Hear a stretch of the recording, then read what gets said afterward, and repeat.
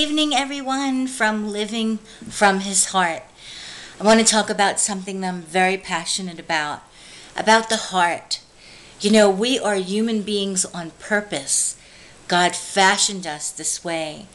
And I think a serious drawback in the church, and of course not every church, we're all about the spirit. We are spirit beings, absolutely, and our soul has been saved, but our heart needs to be resuscitated.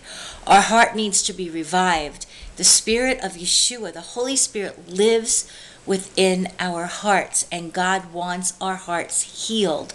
And our hearts do not get healed when we get saved. Suddenly, all the trauma and all the brokenness and all the pain and all the devastation doesn't disappear. Yeshua is the beginning of heart healing if we want it.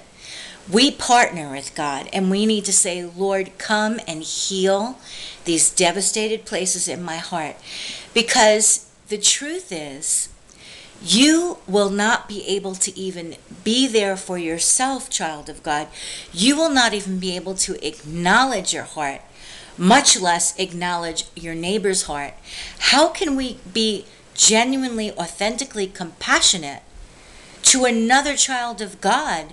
Let's say you go to church on a regular basis. How can you be compassionate to your neighbor next to you when you haven't even embraced your own heart?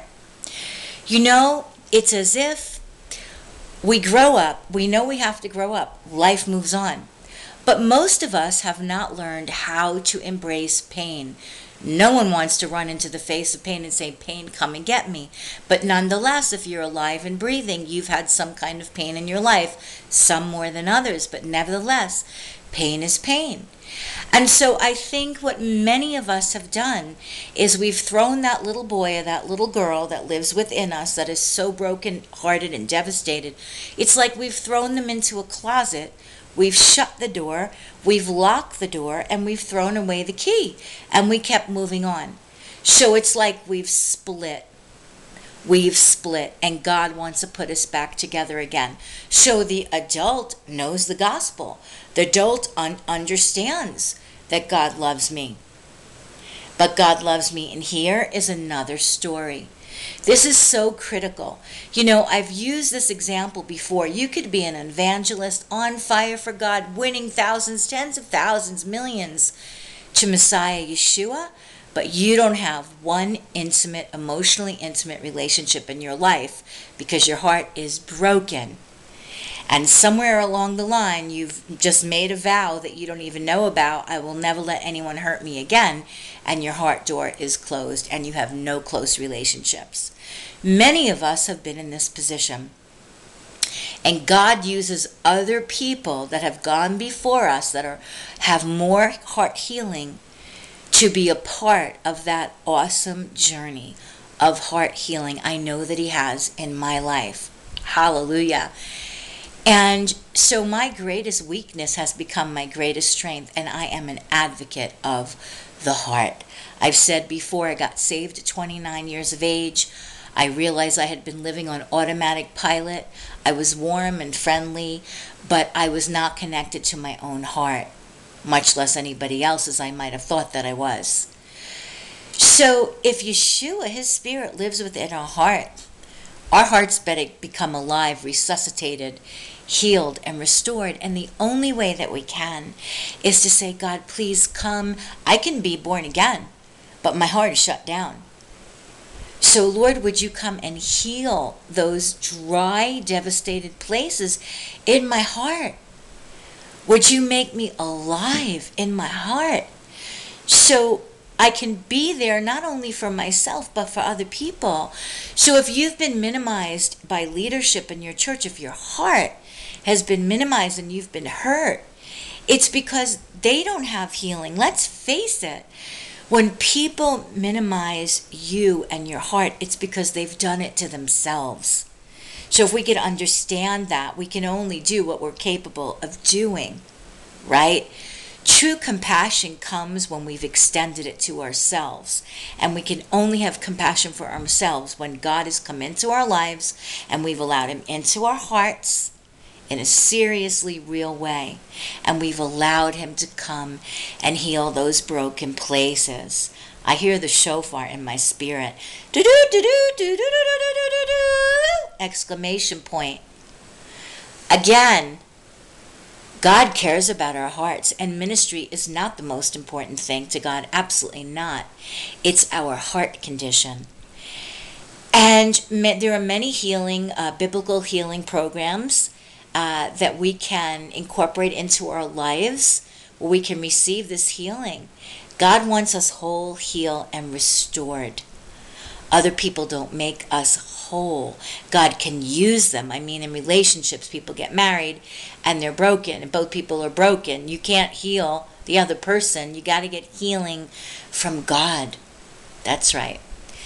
So let's get on the healing train today. Let's realize that ministry is not the most important thing, but having a healed heart. And so what do you do if you're one of those people who's thrown that little boy or girl in the closet, shut the door, locked the door, and thrown away the key? Well, if you realize that that's possibly what you did, you talk to that little boy or girl inside and say, I'm sorry. I'm sorry that I threw you away. I threw your heart away. I didn't know how to embrace that pain, and I'll never betray you again. I'll never turn away from you again. I love you. You know, we're split. Many of us are split. We need to be integrated. And that's a good place to begin. Let's get on the healing train.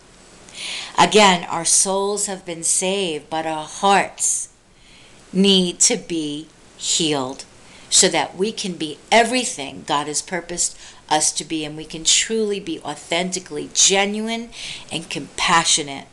And we're not just talking, but what we say is really the truth, that we are genuinely compassionate and we genuinely care, and we've become emotionally available. Because how many believers running after God for decades, burning out for Yeshua, hiding behind Yeshua, not hiding in Yeshua, but hiding behind Yeshua? That's a negative thing.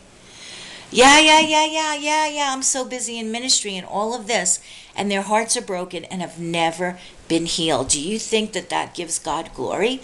I don't think so.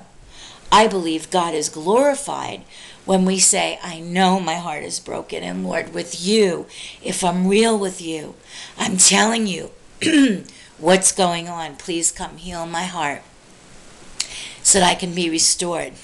I can truly be that new creation, and I can be used like broken bread and poured out wine. Broken bread and poured out wine is being expended for the Lord and being a blessing to other people. It doesn't mean getting burnt out, and it doesn't mean brokenhearted. And the brokenhearted is what is negative. That is not a blessing to us, to anybody else, certainly not to the Lord. Father, would you come and heal those broken, devastated places in my heart? All we have to do is ask him, come and heal my heart. Heal me, O Lord, and I will be healed. It says in the book of Jeremiah. He is the great physician, but we need to partner with him, and he's not coming in to do that unless we invite him, because the scripture says he's a gentleman.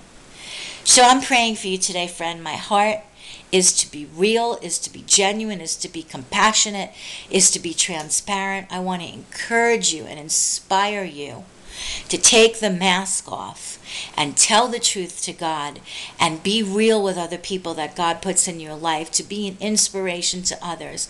Let's get healed together in the name of Yeshua. Amen.